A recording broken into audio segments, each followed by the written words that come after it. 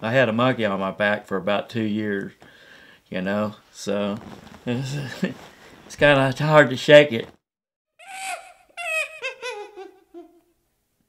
My name is Wayne Roby, and retired out here, Lake of the Ozarks, out here in Missouri. So we're out here living a dream, having a good time, fishing, hunting, and trying not to work for a living.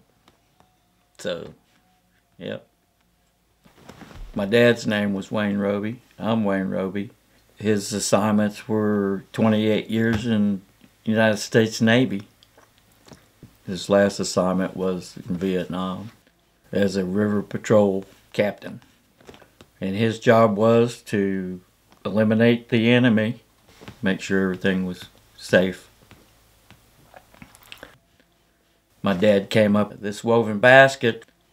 My dad went over there and took the monkey out of the basket.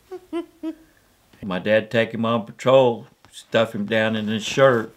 It was his job to go in there with M16, but this time he's going in there with a monkey in his shirt behind a flight jacket.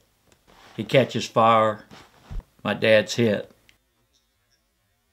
The guy's seen blood, but that monkey had taken the bullet from my dad. Me and my grandmother went down to pick up this monkey that my dad had shipped over to us. So we loaded him up in the van and brought him home. And I mean, I opened up that cage and it was, like some people say, it was like releasing the Kraken.